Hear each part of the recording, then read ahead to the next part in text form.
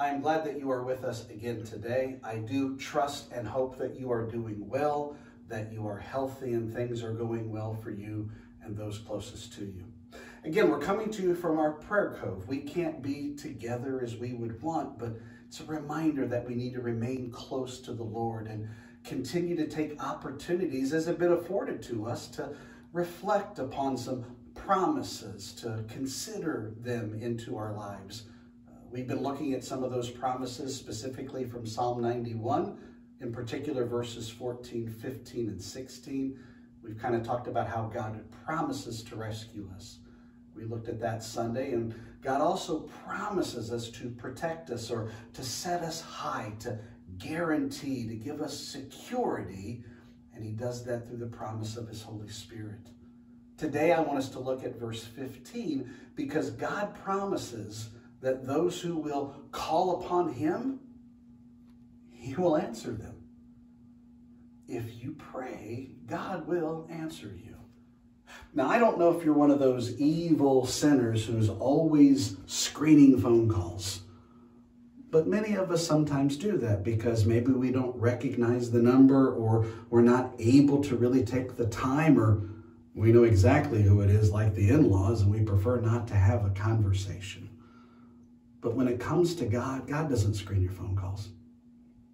God never puts you on hold, other than perhaps in his answer to you. God will never transfer you to anybody else. God is there to answer, to listen to those who call upon him. In fact, this is a sound that you will never hear when you pray to the Lord.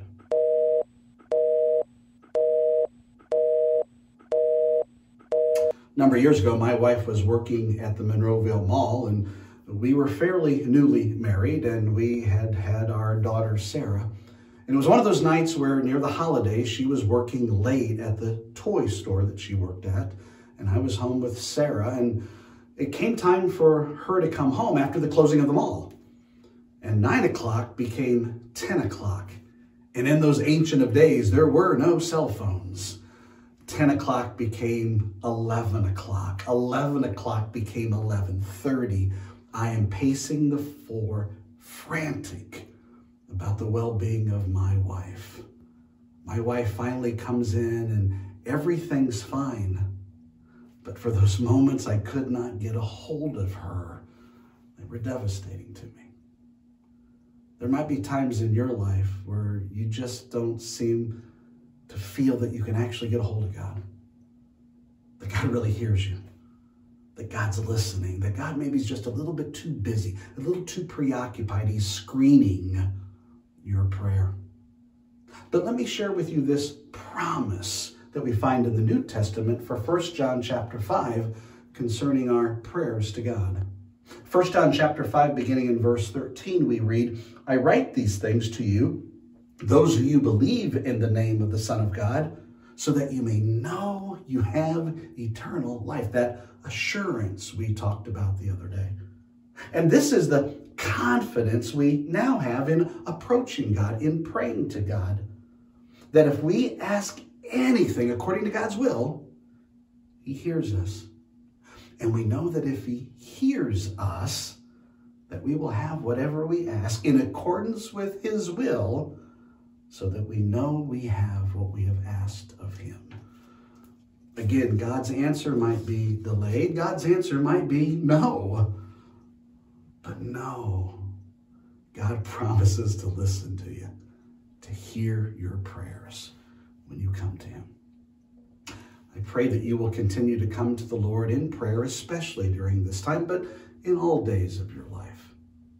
In fact, I would encourage you to reach out to someone and maybe ask permission to pray with them, giving them confidence that God is listening. If they're struggling during this time, if they're hurting, if they have needs, even special requests. In fact, I want to go and close this time by again going to the throne of God through Jesus Christ, symbolically at the foot of the cross. Would you pray with me? Father, again, I ask blessings upon your people. And above all, God, they know that you're listening. You care so much. You hear all that they say. And I pray, God, they can have confidence in that. Not because of the eloquence of their prayer, but because of your Son, with whom we know eternal life is only found. Again, Father, as we pray for those to be confident that you hear their prayers, but we certainly pray for those who are most dramatically affected, financially and physically, by this virus. And Father, for those especially who are on the front lines, treating those who've been infected or may be infected by this virus. Bless them, Father. Keep them safe, healthy, strong. I ask this in Christ's name.